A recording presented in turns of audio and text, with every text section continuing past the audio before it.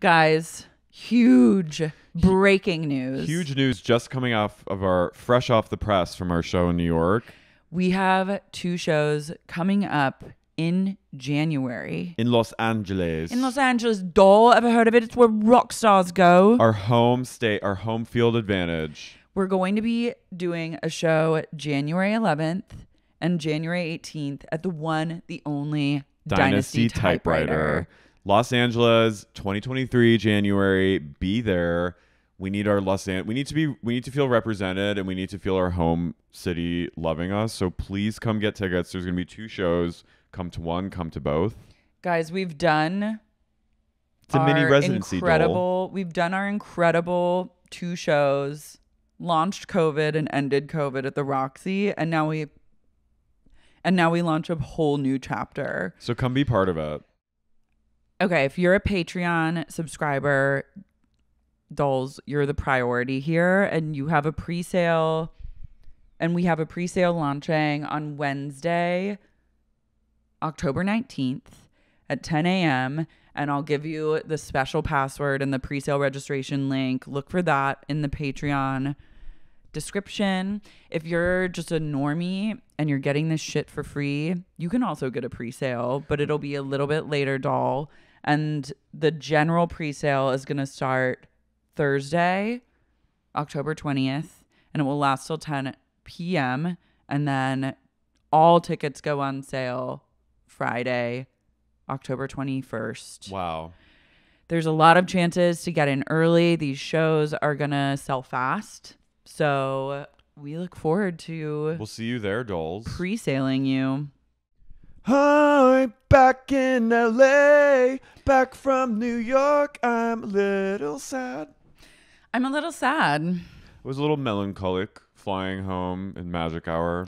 It's riding high in April, shot down in May to do a crazy successful show at the Bowery Ballroom. Guys, you had to be there. Have the crowd going fucking nuts the entire time. People were standing. Feeling like a rock star. Did you see that? People were standing. Yeah, it was standing room only. People were standing against the wall on either side, and then in the back entrance, like in the lobby area. I know. I was like, wow, this feels like a sold out funeral.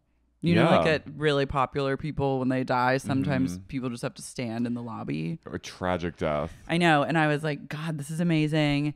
And then you go out, you celebrate with friends, you just like soak up the vibes. And then the next day you wake up and go to DSW to return some hideous boots and then schlep your hungover ass on to JFK where someone tells you need to take 5 pounds out of your luggage because you can't check it. And so you unpack and then pack and then weigh your bag again. And they say you got to take 1 more pound out. So you take a pair of jeans out. Damn. And then put it in. I tried to engage in like a conscious, positive dialogue about the reasoning behind the bag weights. Like not being a troll, but just genuinely curious. Right. Like, were they much in the way where I was like, I'm genuinely curious about Airflow Gate. Like, I was like, I'm genuinely curious about why Airflow Gate. The door. Oh, I know. Let's leave the past in the past. Yeah, let's leave it. But I'm over it. I'm like, I know. I don't even think about it anymore. But so I was like, I'm just curious. Like, I'm not trying to be rude, but when you guys say, why do you have weight limits on this bag? You can't try. No, but I'm trying. And then I was like, so why do they have the weight limits? Because when I take anything out of that bag and put it into my carry-on, it's still the same amount of weight that goes on the plane. How did they respond? He was like, well, there was a big crash and that's why they did the weight limits. But I was like, but it's not really a weight limit because you're still carrying the same amount of stuff goes. It's not like you take 10 pounds out and then ship it somewhere. It's like you're just putting it in a different bag, but the same amount of weight. So that actually doesn't, I was like, that doesn't really make sense. And then what? I'm just trying to engage in a dialogue, I know, and I but just want to understand. People who work at the airport don't want to have. No, a but dialogue. I was also nice about it. I was like, Right. I know you're just doing your job, but I'm just curious. I just wonder like what they say. And he was like, honestly, he's like, someone told me it was a crash. I don't know, but like they have cameras everywhere, and they know like if I let heavy bags on the plane, they know that I'm the one that did it, and so they can track everything that I do, and then I get in trouble. And I was like, okay, that makes sense. And I was like, I hate technology, I hate surveillance, and like I hate the weight limit, and it doesn't make sense. Nanny stayed at the airport. It's truly you're under those surveillance. People work so hard, and like I know, and I they wasn't have like being rude. No, I know. I'm just saying the fact that they have to like be annoying to thwart losing their like benefits. Yeah, to have some fucking snitch be like, we see that you let 5 pounds extra on the plane 3 times. You're fired. Like, also that feels like a ruse, like the crash thing. That feels like no, that's fake. That's like fascist. He was like, some passenger told me that. I don't even know if that's true, because that's how Aaliyah's plane went down. I know, but if there was a real weight limit, they would weigh your carry-on. Yeah. They would weigh all the stuff that you bring and then be like, you can't go over this amount. But it's not really a weight limit. So what the fuck is it? Also, if you go business or first, you get 77 pounds. I don't know what it is. It's control, and it's rude, and it's again a human rights violation. Oh my God. And I won't stand for it. I felt human rights violation when I was standing at the snack hub on my JetBlue, and where you can go self-serve.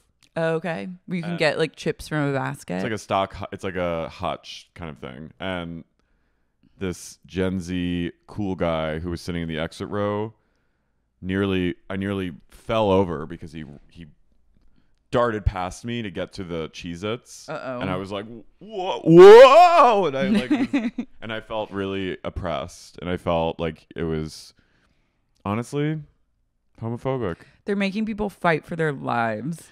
The flight attendants were cracking me up on my flight. They were not. They were on a mission. This one was on a mission to remind people that they should be listening to the announcements.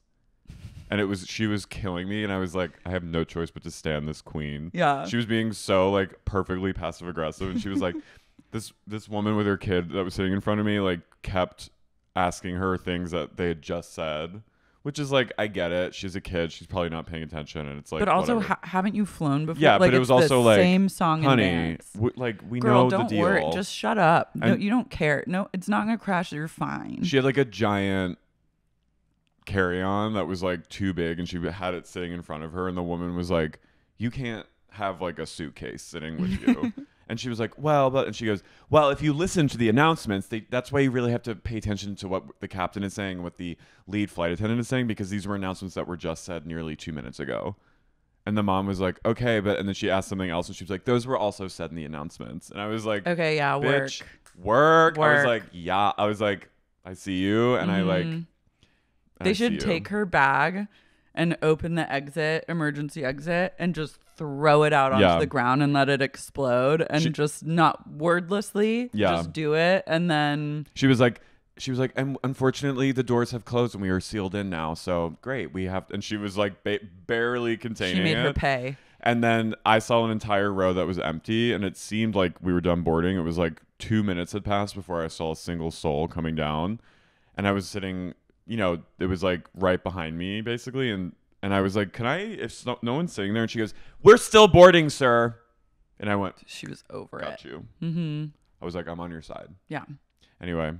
But yeah, it was an amazing trip. I love New York. I felt a sense of melancholy and bittersweetness at like the passage of time. Mm-hmm. And like that a place can be your whole world, and then it's just not anymore. Yeah. And you don't really know it anymore, but you still do know it. Mm-hmm. I felt home there still. That's good. I felt a sense of possibility, and even leaving the Sheraton, I was like, I oddly don't want to leave. I've been Stockholmed into being like, I'll miss it here. Yeah, the Sheraton That was on you, Dole. That was on me, but you know what? It was a slip that I'm owning. Usually I'm on top of it with hotels, but this was not a win, and I own it. And I have to say, a nice straight guy, while I was waiting for my Uber to go to the airport, a nice straight guy said, "Hey man, I saw your Whitney Cummings video. It was really funny." I love and that. I was like, a Twitter recognition. Yeah, and I, you know what? And I thought, I love the Sheraton. Yeah, this is a big.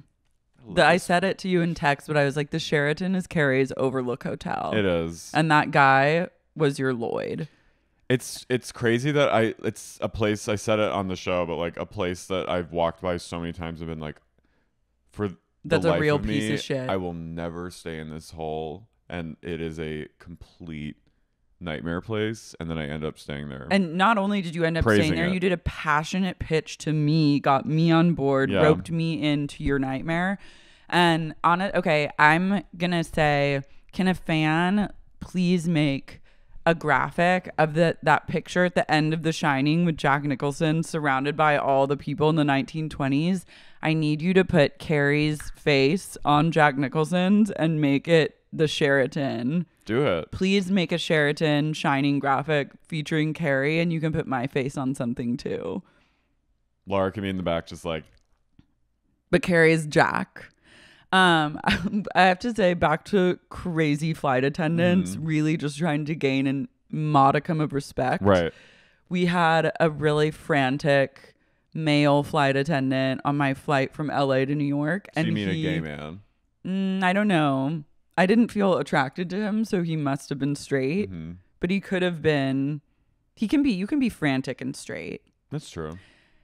He was so obsessed with no one texting during the times when you're not supposed to text. And I think we've all understood by now that it really doesn't matter if you text in the air, on takeoff, on landing. Like, that actually has nothing to do with anything, and it's just another power play. But he was, at the end of the flight, he's like, we're beginning our descent into Los Angeles. Even though you might have a bar available on your phone and you are wanting to text and be on the phone, it's one of the most dangerous things you can possibly do. So please don't do it.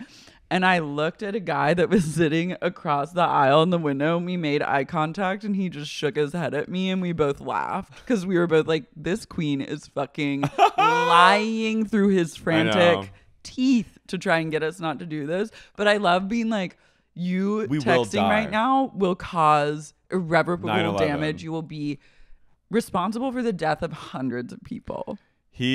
On behalf of this New York-based flight crew, we thank you for not texting upon landing, Dole. I'm obsessed with. It's one of the most dangerous, incredibly dangerous things you can possibly do. I get it. I mean, I cannot imagine. I can't even begin to understand the strength it takes to be a flight attendant. No, it's super fucking natural, and like, even if the flight attendant is like miserable and so rude and mean, like, I still respect them. Oh, absolutely. One, because I might need them in the event of an emergency. They'll be my fucking lifeline. You want to be on their side. And two, yeah, you don't want to be. You want them. You don't want them to like stick a foot out as you're trying to emergency exit and trip you, and you break all your teeth out your mouth. But they're out your mouth, Dole. But they're truly like. They're warriors of the air. They're like nannies in the air. We're all like, everyone on a plane is a giant baby. Do they work like 14 hours a day? It's probably like a nurse. It's, you know how like nurses work like 12-hour shifts 3 days a week. Yeah. And then they're done. That's like their max.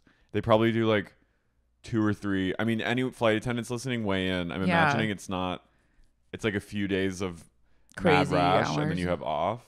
Because I was like, if someone's going from like LA to New York and then back, that's like 14, that's cumulatively like 14 or 15 hours of work, including like getting to the airport, getting on the plane, getting it ready. And like, I was just like, damn, that's such a long day.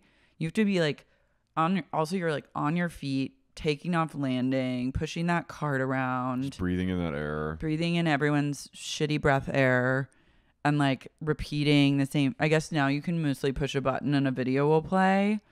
But also people are just fucking bitches on flights because they're literally getting treated like subhuman pieces of garbage from the second you walk into an airport to the second you leave, unless you're paying like thousands of dollars to sit business. It's a tough job. It's a really tough job. And like now you have to deal with like crazy people freaking out and yelling at you, especially like during the pandemic. Oh and, my like, God, I can't even. And when also you're like, that's happening on top of like the airlines not helping us out, and like so many of us are getting sick and fucking dying in the beginning of it, and like no one was helping them, and they were just like on the plane. No, of COVID. Like so, flight attendants in the beginning of COVID were just like being forced to fly. I feel like, and like they were getting sick, and some of them were dying. Oh damn. From COVID. So like back before like vaccine and everything. Mm-hmm. But like they just were not getting any respect during that time. Yeah, they're the true warriors, the true fighters. But some of them are truly terrifying, and I'm haunted.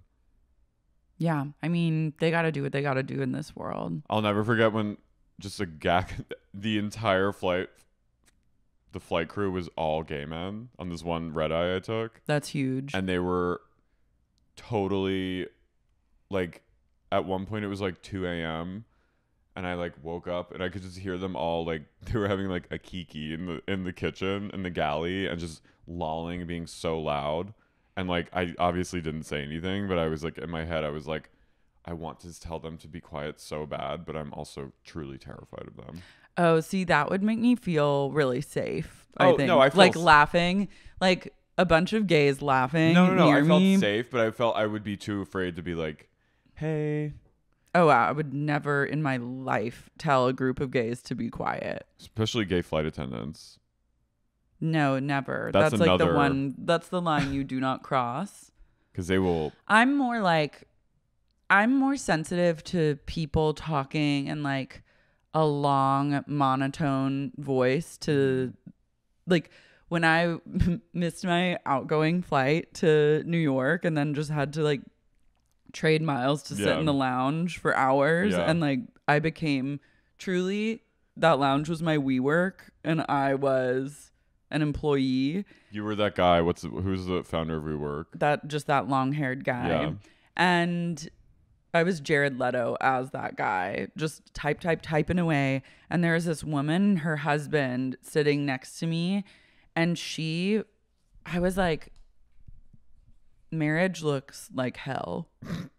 Based on their rapport, which was she would speak at length in the most long monotone, like making observations, being like, oh, the light switch is on. I like to turn the lights on sometimes when I'm at home, but then other times I like to turn the lights off. And when I notice the light switch is on, I think about, wow, the lights are on and energy is flowing. And then, but sometimes it can be nice to like shit like that. Hetero where it's hell.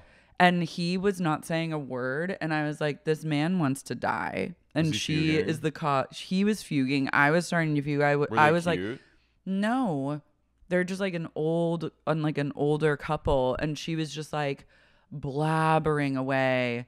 And I was like, God help us all. Yeah, that would. And that's the kind of thing that like grates on me, I think, more than hearing like.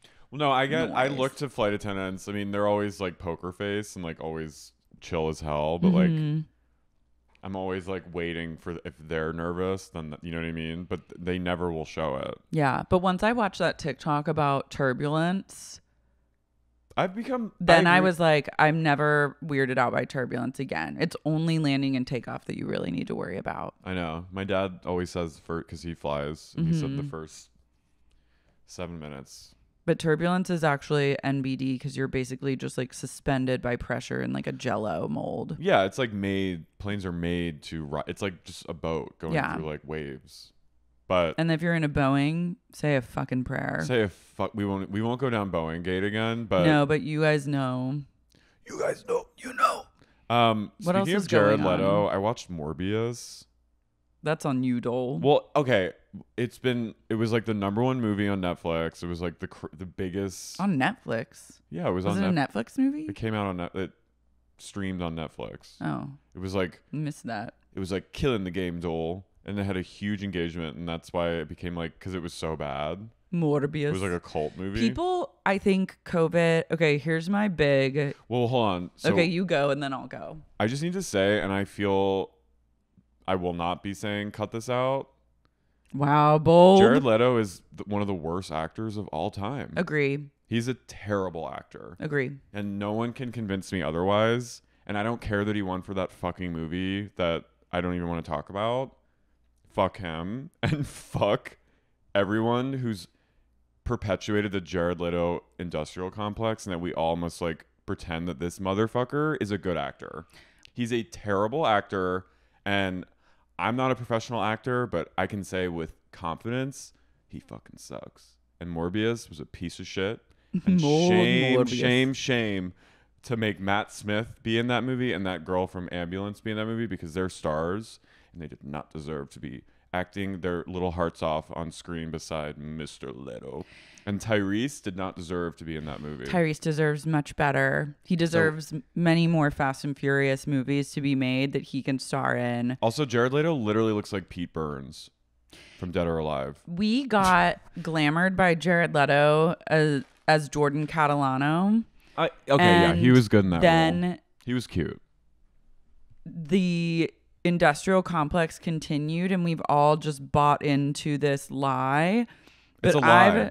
I've seen the face of God, and it was not when I saw House of Gucci, but afterwards, where God revealed to me that Jared Leto is one of the worst actors on the face of the planet. He's bad. He was okay. Jordan, obviously, that's an iconic role. Well, that aside. He was a cute twink. But here's the deal. His face scares me, and also he's like, he's sucking the blood of youth to look so young. He's also I'm like, I should be vegan because Jared is so well preserved. Isn't he also like a cult leader? Basically, he has like a I don't think so, doll. No, but I think he has like a weird like. Anyway, maybe take that out. Kayla. Oh, take that out. We thought we were gonna get away with take it. Take that out. But I don't appreciate him. I don't appreciate him either. I think that COVID depleted brain cells of people, and I think people have gotten dumber, and as a result of having gotten COVID. And I think that COVID did make us all dumb. COVID did. It really did. I think the long-term studies are going to be like, oh, everyone got a little bit dumber. And I think that that's reflected in what movies top at the box office now. Because it literally is like movies for fucking stupid people with brains that are about as functional as a dog's. Except like, Smile. Except Smile, which is fine. But like what was the top movie? Like Lyle Lyle Crocodile was number 3. I guess that's like a kid's movie, so whatever. But what was the number 1 movie this weekend? It was shonking. Barbarian? No. Great movie. It wasn't Barbarian. I have to look because I was like, what? No, I agree. Anyway, Morbius it was like unbelievably bad. Well, yeah. I watched Black Phone, or tried to, on the plane. I was like, I'm gonna Black Phone it. Damn, that's time. An intense. Well, I was like feeling like I like to be harrowed sometimes. You know, I saw Saving Private Ryan recently on a plane, and I was like, okay, I could go down this path. The child acting in Black Phone is so fucking bad. What? Incredible. The sister. She was terrible, Carey. I thought she was great. What? She was like my least favorite kind of child actor that's like insolent, and everything is like well spoken, and just the attitude. I was like, this is not. I was interesting because I thought all the shit with like the spooky stuff I didn't care about, but I thought the children like beating each other up, like I thought that was like very like raw and real. I have to wholeheartedly disagree. I thought that they were so bad. They were like ungrounded in that time period. They had no natural like flow with each other. Their dialogue was like, it was really bad. I just had to turn it off. I was like, I can't take this. I also have to say it was like weird that they kind of glossed over the fact that like Ethan Hawke was like a pedophile. Clearly. Well, yeah, if he's like, I know, but like they just kind of like, I mean, they went there with so much, but I was like, why? Like, I don't know. I literally could. I got 12 minutes into it. I was like, these fucking flops. I was like, these actors, fire them all. I watched Halloween Ends topped the box office. Of course it did.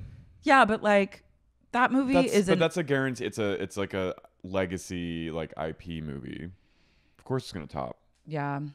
I watched, you know what I watched, and I want to finish it. It was actually I was like charmed. Mrs. Harris Goes to Paris. I know. I should have watched that. I fucking love her, and it also Jason Isaacs was in it.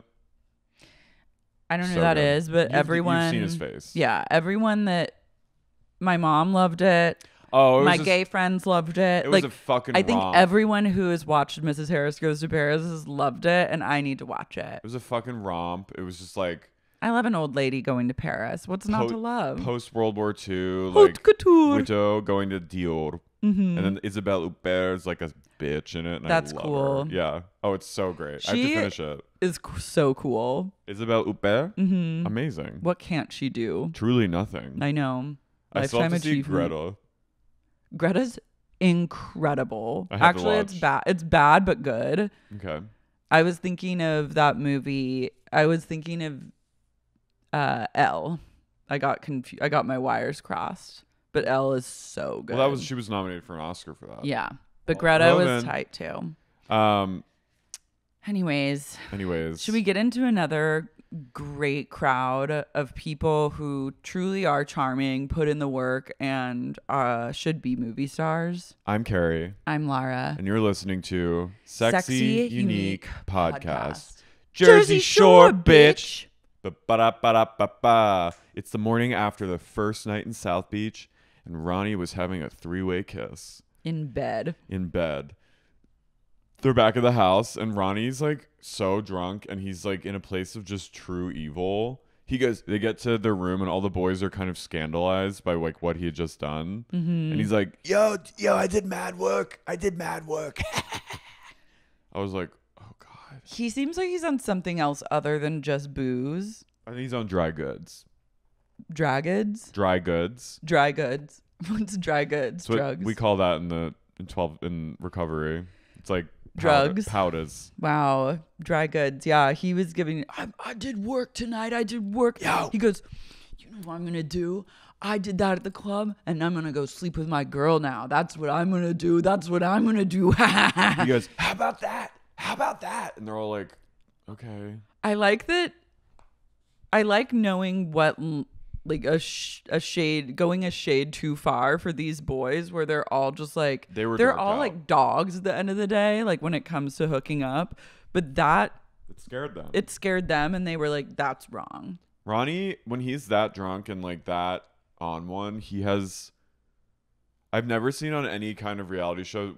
Obviously, we've seen so many people be fucked up over the years, but I've never seen someone with like that little light behind their eyes when they're drunk or high. It's like his eyes go fully black, True Blood style, and he's channeling the devil himself. And he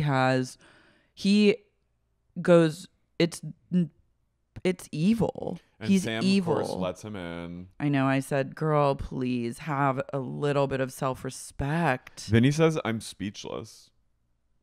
Which I was like, wow. I love Pauly, when he's like seen too much and touched darkness, and he just is silent and I like him silently laying sideways and just staring. And then Sitch is like laughing, but it's uncomfortable laughter. And it's like, these guys, they're pigs, but you're like, you're a hog. You're Beelzebub. Yeah. So the next morning, Ronnie's the first one up, and he's like doing that like post blackout shame check-in where you go and you ask you ask everyone what they saw, and then you claim to have been so blackout you remember nothing. And you try to get on everyone's side, so you're like really like sweet, and you're like, hey, what's up? When he went and laid with Sammy in the dead of night, she goes, did you do anything? And he goes, no. And then, so yeah, he's checking in with all the guys, and they're just like still shell shocked. And he goes, oh, I was blackout. Like, I don't remember a thing. And then Pauly goes, you're part of the IFF, the I'm Fucked Foundation. And this is like my favorite thing that they do is make up these little jokes with each other. They're good jokes. And they're so funny because this is what you do with your tight friends. I know. You just like rib them and then make up inside jokes. And we're so lucky to get a glimpse of that kind of love. Pauly D's also on the phone with his BFF called Big Mike. And he's relaying everything. And then he confirms to Ronnie what he did. And Ronnie's like, damn.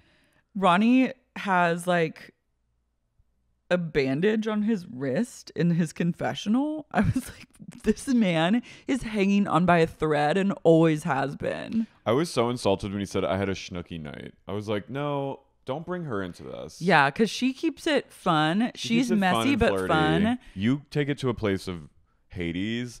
Don't bring my girl into this. Do not slut shame her like that, and fuck you. And you try and hurt people when you're drunk, and that is the Snooki difference. doesn't do that. I'm like, what's the difference between you and me? I would have been if I heard that, I would have been like, fuck you. Yeah, Ron needs to get checked.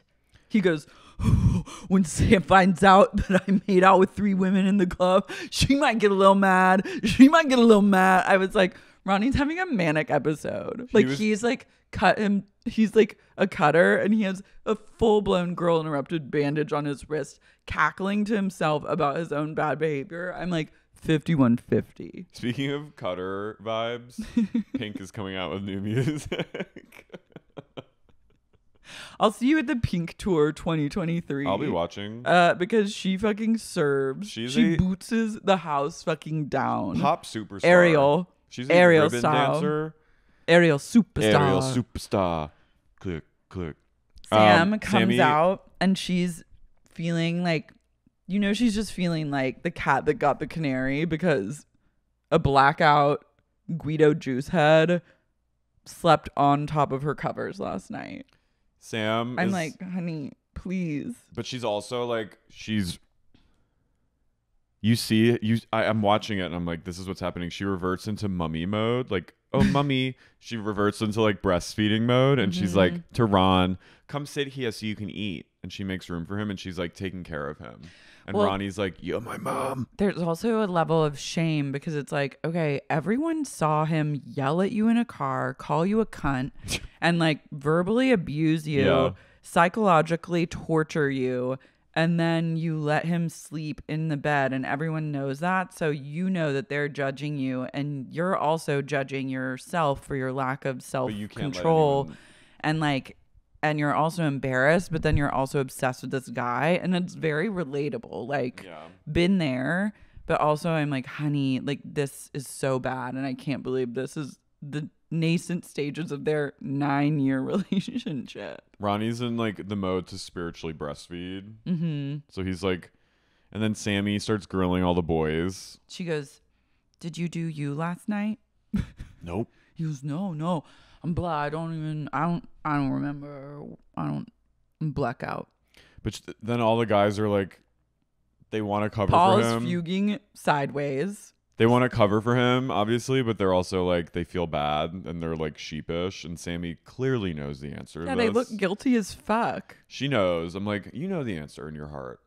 She goes, what do you know that I don't know, to all of them? And they're just kind of laughing. And that's when you know that nothing good happened. The boys all put on matching black tank tops and head to do like their errands. That was hot. They looked really hot. And they look hot. Were they GTLing? They're GTLing. And then the girls go shopping and Sammy goes, shopping in Miami is like different than places in Jersey. And they go to a sex store for like a trans-owned sex store. And they go to a shop called Funky Sexy Couture, which I was like, spiritually, that's the podcast version of the clothing store. I love Sammy before the girls go shopping. She goes, I'm just like so frustrated right now. Like I just like am frustrated. And Snooki goes, you know what you need? A cocktail. A cocktail. And I was like, she's Snooki's a good girlfriend. A self-help coach. Yeah, Ronnie, I just do not dare compare yourself. There's something about watching Jersey Shore also that has made me want to like drink more because they are so like shameless about booze and like cocktailing and stuff. And I was like, I love that for them. And I love that for me. Shout out to the person who was at the show wearing a Jersey Shore shirt. Shout out to the Shore Store front row. We Gerlina, love you. we love you. Sam, the way she's describing this store. Sam needs a. This is pre. Sam needs a lesson. Pre-trans discourse. Sam needed. I don't think it's a trans owned shop. I think she just says. I think it was like a queer sex store. Really? Yeah, I think the person behind the register looked queer. Ness, bleep this out when I recount her thing, but she goes, "We went to a tranny shop because it has all the stuff that a tranny would wear." And I was like, But then JWoww was like, this is my kind of place. These are my people, and I just love this world. And True I'm like, ally. She's a fucking trans ally. She's a queer ally. JWoww is real, and that's cool that she knows where to go. Also, when JWoww puts that top on, it looked like something that Kim Kardashian has worn from Balenciaga. I was like, JWoww's so fucking ahead of the curve. It's cool that they're like, I feel like JWoww and Snooki like we're going to like LGBT kind of hubs to get like wacky, like crazy outfits and like hot outfits like before it was cool. Yeah. And they're like, we like do. this style and like this is representative of the aesthetic that we're going for. And they're aligning themselves. Like, even if they don't understand what they're doing, they're just like general sensibility in the way it aligns it's effortlessly is like queer. That's why they are superstars. Sammy was like kind of uncomfortable. Well, yeah, I mean, she's in hetero hell in like a mommy son Electra complex relationship. Snooki buys $395 gloves. I was also like, I love it to see them have some money. I know. Yeah, Snooki buys. It's nice to see them like a little green, a little flush. And she's like, the glasses were $395, and he said he'd give me a discount, and then he gave me like $2. I was like, thanks, bitch. And I was like, I love that. She gets them for like $350. Angelina wakes up at like 3 p.m. She has multiple people calling her at all times. She sleeps all day and then comes out into the main common area just smirking. Full face. Bang swoop. And to the gods. Bangs to the gods. Flats on. Flats. She's the flat. She is the queen of ballet flats. I've never seen someone wear black flats like her. There's a type of ballet flat that like is very unflattering to the foot. It makes it look. It makes your wide. foot it makes it look really wide. Yeah. And it's not like a slimming. No, it's like a duck bill. It's or a bad. Duck, like and a duck. There was that time where it was a ballet flat and a dress combo that was just horrific. Wasn't it like a ballet flat, black leggings, a skirt, and then like some kind of tank? I'm guilty of it.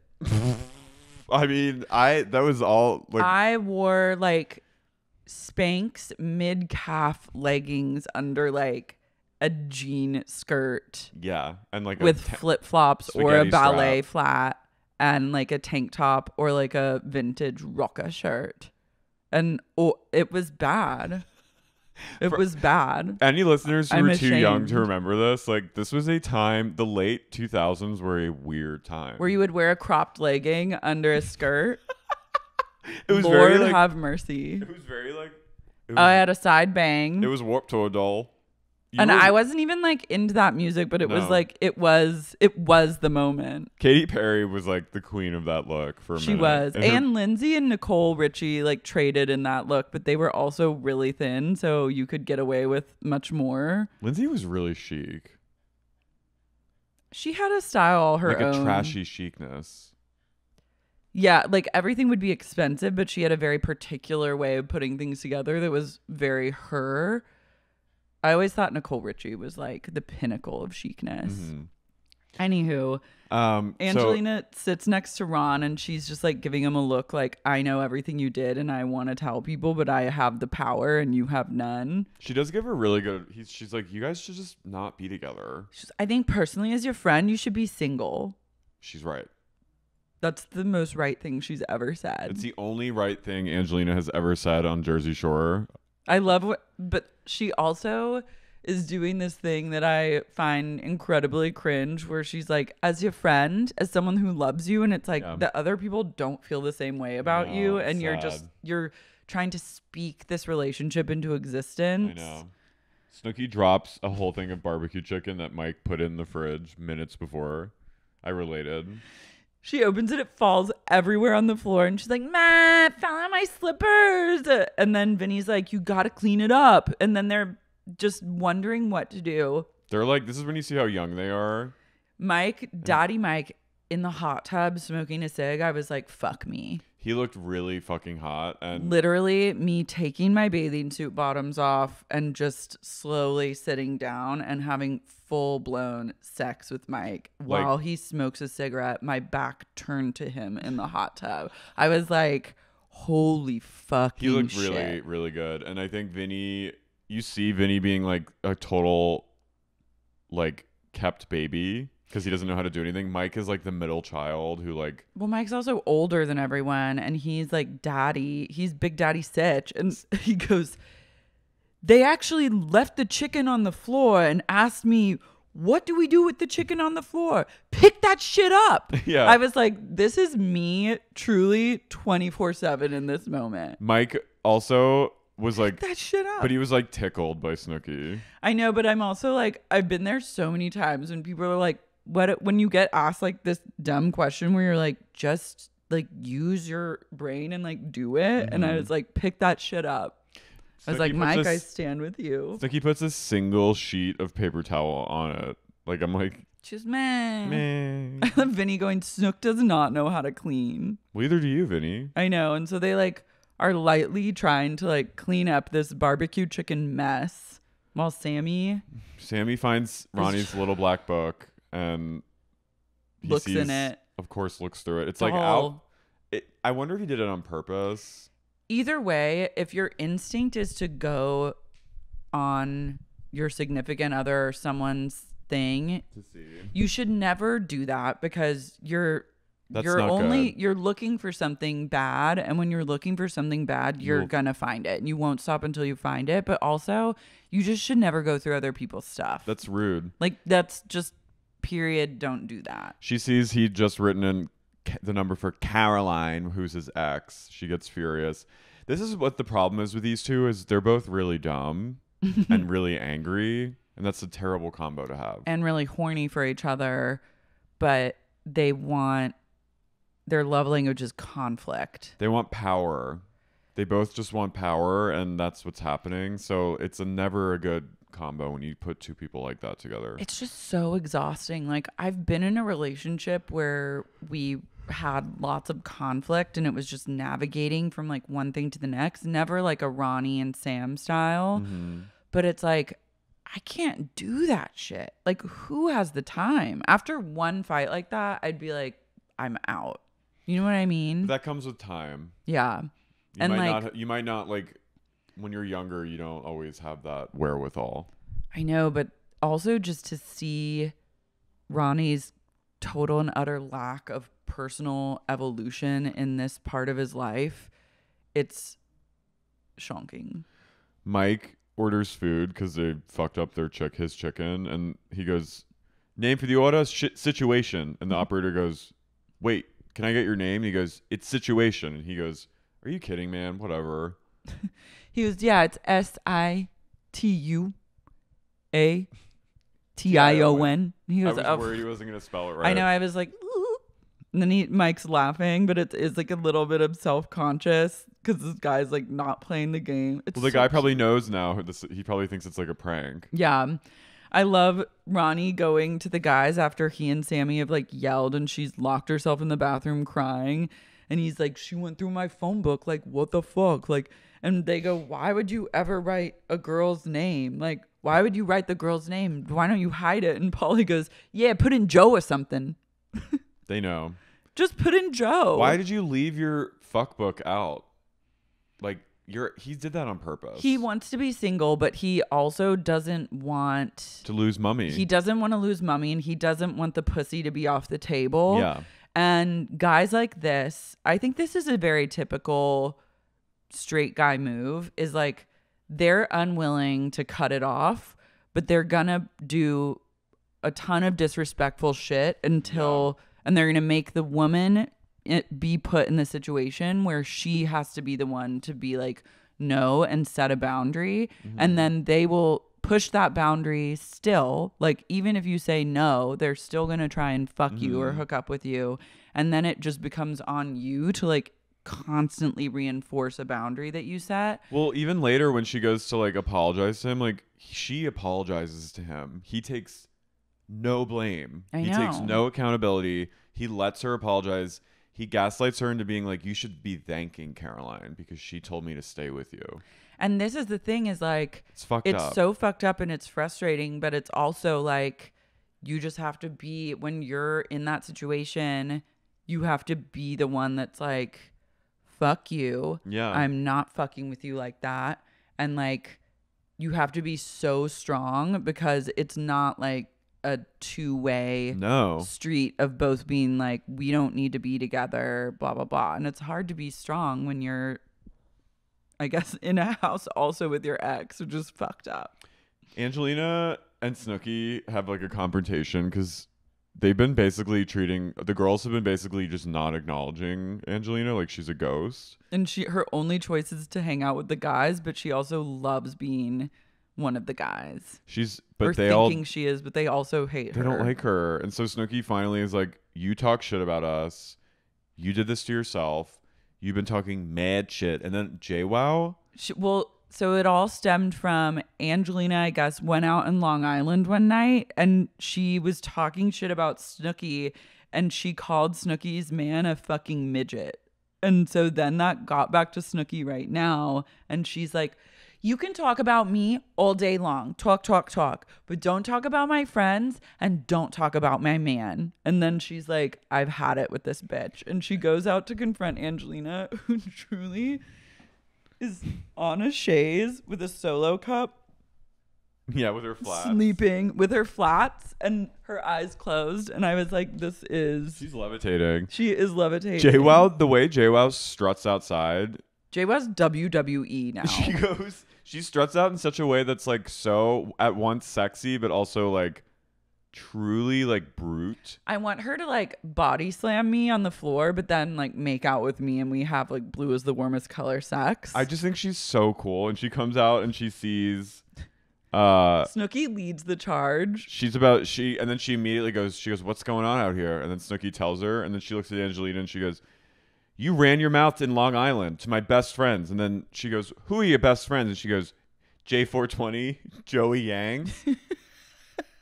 This was a true Jersey moment of like, who are these random people? J420? J420, Joey Yang. And then all of a sudden Angelina goes, oh, J420, those are my friends. I was just like, I was crying. Because I was like, it's very like MySpace. It is, and it's also mob wives. It's also like Lucas Left Eye, but Lefty it's a different. Guns. It's truly like the modernized version. These of were that. probably all their like MySpace names, like JWoww. You know what I mean? Snooki, like, and I just love J420, Joey Yangs. Snooki goes, do not talk about my man. He's the sweetest kid ever. Like, he doesn't deserve that. And then cuts over to Ronnie, who I think is blackout again. He's gone full tiny fedora.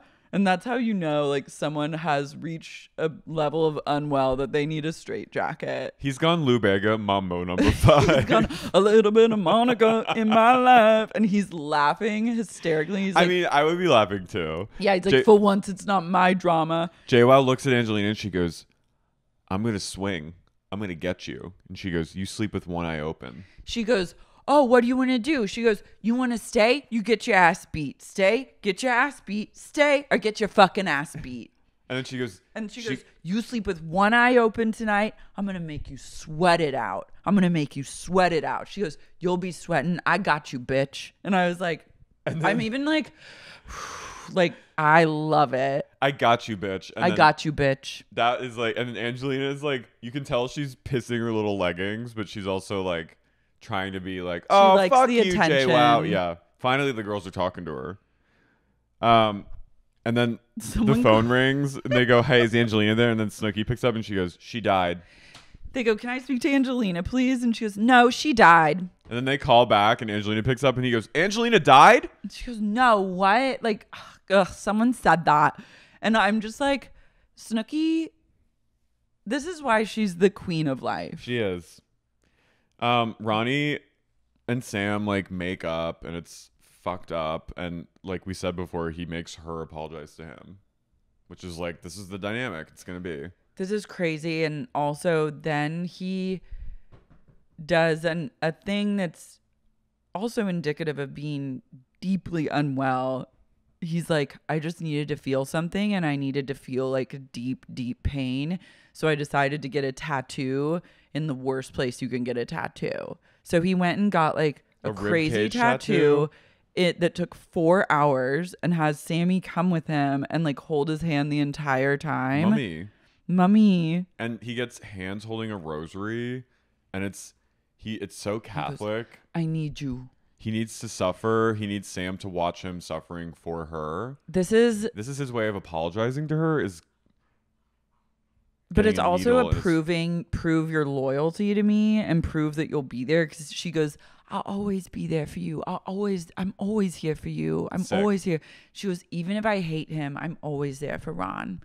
And then he's like, thank you for being there for me. After they're like walking away, like, arm in arm, she's like, I'll always be there for you. And she goes, but I'm still, I'm still frustrated. I'm having a hard time. And he goes, I'm trying. She goes, I know, I see that. And I'm just like, it's literally been 24 hours. He's the one who got a tattoo. It's not like he's getting stitches.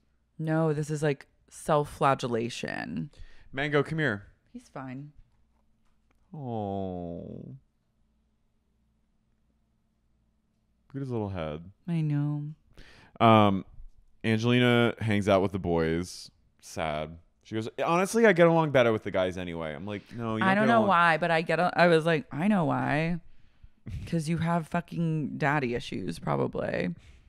Or you just want like male. I get it. But also like get your shit together. But also get the fuck out of here. Get out of here. Time to go, bitch. I feel for her, but I'm also like, your energy is terrible. You're just bad vibes. No one likes you. And it's just like, know your worth. Get your trash bags and get the fuck back up to Staten Island, honey. Yeah, you're the Kim Kardashian of Staten Island. Go like be the most popular girl. I love that she's getting called so much when when the phone rings and Vinny goes, Angelina phone, and she goes, hello, and they go, is Angelina there? I was like, and then everyone laughed. I was like, this is incredible. Like, and it is also a unifying and bonding experience to be in a house with people and all hate the same person. Yeah. It's good for the group. It's good. That's what like society always needs. It's good for the group. It plays out on a regular basis on social media. She's the witch. She is whoever the cancellation of the day is on Twitter is like Angelina, but I think it's healthier when it's IRL and not online, and they deserve it. Yeah. They go out to the club. They go out to bed. Back to bed. And the music's like, hey, I'm going out tonight. We're gonna be. I was watching this and Simon was packing and he went, I wrote this song for you. I said, this is Carey in his Bushwick era. It was. Ron is wearing sunglasses. Angelina's also wearing, and she gets blacked the fuck out. And these girls come over. This is when I felt bad for her. Because these random fangirls come over and they're like being nice to her. And she has a look on her face of almost like awe that these women are being kind to her. Because I think she's been feeling so like. Well, they have identified her as the weakest link. And they're like, if we dance with her, we'll get in and we'll be able to be closer to the table and the real stars. And be on TV. And you pointed out a great observation, which was, that they're famous now because they're wearing sunglasses indoors more often. Yeah, which is like, you shouldn't do that even if you are famous, but you're feeling yourself. Yeah. Smash cut to me in Oklahoma City in 2004 wearing like Elvis style sunglasses, just like walking into the gas station with like a graphic tee and like tight flared Rockin' Republic jeans. Rockstar. Fucking rockstar, being like, I'll have a pack of Marlboro Lights, please. She gets so drunk that she's literally falling, and these girls are I want to be like, these are not your friends. And that's when I felt for her. And even though she's doing a lot of this to herself, I felt for her in this moment because I'm like, she just wants to be seen and accepted and loved, and these people aren't giving her that. And it's like, she needs to just go away. And all of it stems from a deep insecurity. Yeah, and she clearly has people who care about her because they're all ringing. I mean, everyone's calling her up, trying to. But also, it's like she probably told every single person in Staten Island she was gonna be at this house, and here's the phone number. So like, call me, and like. The reason that they're doing it is partially because she's on the show and they like want in on that action. She's their link to the whole thing is tragic.